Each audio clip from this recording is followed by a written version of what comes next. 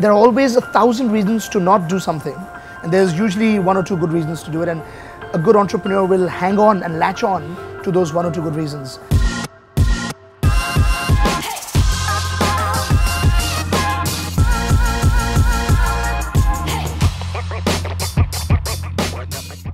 Welcome to Hustlr Stories with Ambika Anand. Our guest today is restaurateur Zorawar Kalra. He is the founder of Massive Restaurants, which has over 50 restaurants under its umbrella across the globe.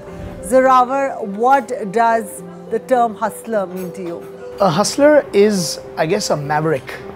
A person or an entity that is willing to leave no stone unturned, willing to push the boundaries, push the envelope, roll up their sleeves, get their hands dirty, to ensure that their life's objectives are met. So what is the story of your origin? Like, at what point did you decide you're going to join the business of food? I think 11, 12, 13, I would say even pre-teen years. I obviously don't know what was that moment in time, but I've always only wanted to do this. Somehow I thought that there was nothing else I could do. I always knew that I'm going to work for myself. I always knew that I am going to be an entrepreneur in some way, shape or form. And I always somehow thought, I was actually pretty much sure of, that it would be something to do with food. And I saw my father build some of the best restaurants in India. But I was not happy with the fact that he was building these restaurants for hotels and, you know, Bukhara, Dampukht, Great Kebab Factory. At one point in time, out of the top 5 top grossing restaurants in India, 3 or 4 were his creations. But he didn't own them. He used to do them for other hotels or for other institutions. The entrepreneur in me saw an opportunity lost. So I just thought that, hey, let me grow up. I'm going to take advantage of his knowledge, of his repertoire, of his goodwill, and build something that he and I will own. Wow, that is so soon. But what was your first venture and how did you go about creating it? I did my MBA from 2001 to 2003, and then I worked in the US for a year. I decided to come back because my father was ailing at that time. He had fallen sick and there were certain things happening with the business that needed my immediate attention. As a result, I came back in 2004, and I think by the end of that year, or maybe early 2005, I started these cloud kitchens. Actually, before that, I started this cart, this, you know, this stall, this kiosk kind of a thing. On the streets, it used to sell galauti kebab and paratha, and that's it, 2 things. So one vegetarian kebab, one non-vegetarian kebab, and one type of paratha, and I think we sold some lemonade or something. Small little carts, I opened quite a few of them. It was called the Paratha Company. It was actually my first venture. It was doing pretty well, but it was simply too small scale. It was also on the roadside. It was not something that I could necessarily put my father's name on. It was not something that I could see myself doing for too long.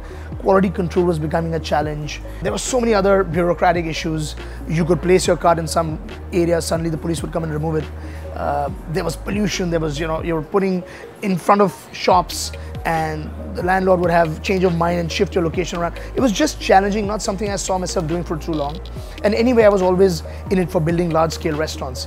But this was a bootstrapped venture, so fully funded by myself, and it seemed like a good first step. And for all entrepreneurs out there, I think it's always better to start off taking a smaller risk than to go all chips in, although I've begun to do that as well now, but that's after a few years. Beginning, I think it's always better to be a little more careful and start smaller. So we started that, and then of course, I think about a year later, I started this brand called Punjab Grill in a food court format. It was literally food courts all over Delhi NCR, and I think we had one in Lucknow also. And these were small food court kiosks, 200-300 square feet. Again, bootstrapped, fully funded by myself. That's how it started.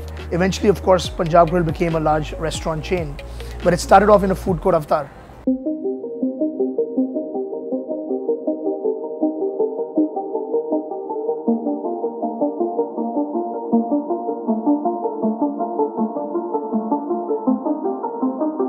So take us through some of the mistakes that you made and what were your learnings from it? So initially, I think for all entrepreneurs, it's about jumping off a cliff and then building the aircraft on the way down. What that means is that there are always 1,000 reasons to not do something, but usually 1 or 2 good ones to actually do something. And it's important, if you're a true entrepreneur, to latch on to those 1 or 2 things, not care about the naysayers, not worry about, the repercussions, not even care about the repercussions. I think that's one way to look at it. I think that's been it's been at a cellular level the way I think about business. And as a result, I just dived head in. I literally dived head in. I just started expanding. I had so much positivity about, my business in general. I thought I can do everything alone. I knew God is with me. All those things were like aligning that I thought, you feel sometimes that you're on the right path. You're invincible, invulnerable. And that's almost always never the case, right? But you think that way. And so I really expanded these small food court kiosks all over the place, all over North India, in Lucknow. And they were doing very well in sales, but there were so many gaps that I realized I didn't have an accounts department of any value. I had 2-3 accountants working. That really wasn't helping. There were leakages, there were pilferages. We were not good with our systems and processes at the back end. So I immediately latched onto this really wonderful mentor of mine that to this day remains a mentor, a CA firm. This gentleman, Mr. Goyal, he till today is like family to me, and he guided me the right way. I built a stronger department and finally realized that, listen, 2-3 of these are not making money. Let's shut them down. Let's cut our losses and then try and consolidate the business so that going forward we have stronger foundation on which to build. So did all of that. So learning really was, don't blindly go into business. Hedge your risks. Don't expand like crazy without knowing unit economics, whether they're in control or not, and build a strong team. So from one restaurant and from Punjab Grill, then how did you move on to 50 across the world? Oh, that's like almost 2 decades of a journey, 1.5 decades of a journey. I think what I learned very early on as a result of these mistakes that I made was that invest in a team. Don't be the smartest guy in the room. If you're the smartest guy in the room, then your company is limited by your intelligence and your capability. Always have people better than you working with you. And I think that's the way to build large organizations. If you're the smartest engineer, then the limit of your engineering will yield in the quality of a product. So I learned that early on. I started investing in some good talent, started trying to retain and attract good talent.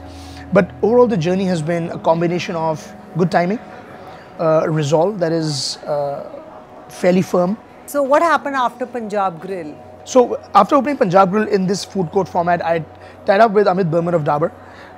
He's the chairman of Dabur Foods. And we then built this new company together. We were both partners in that company. And then Punjab Grill took its new avatar.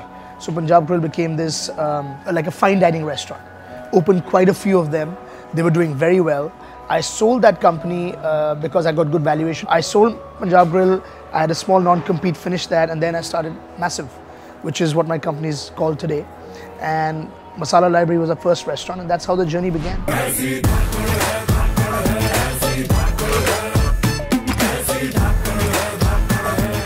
Masala Library became such a immediate runaway success that I didn't even know what happened. First week, I was having no sales. I was getting panicky. I was sitting in Bombay in my restaurant, living in the hotel right opposite, spending all day in the restaurant, leakages happening, pipes breaking, electricity not working, ACs completely malfunctioning. But I had complete faith in the product that we had built. It was the most avant-garde restaurant in India at that time. 1 week, no sales. Second week onwards, phones started ringing off the hook. I had 200 to 300 calls a day. I had a 1-month waiting period, and we literally could not produce enough food or buy enough food to serve our customers. And that's when the whole thing changed. I got confidence. I got a very positive vibe about what we were doing.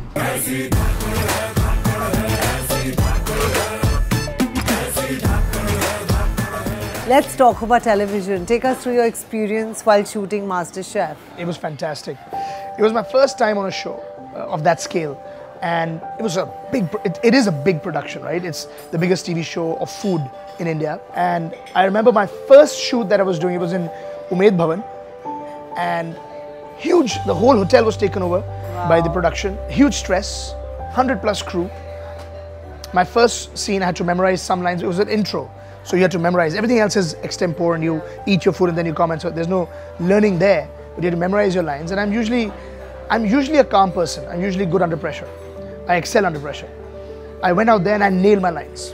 The director came running up at me and looked at my other 2 co-judges, and they were experts. They've done so many of these, right? They're professionals at it.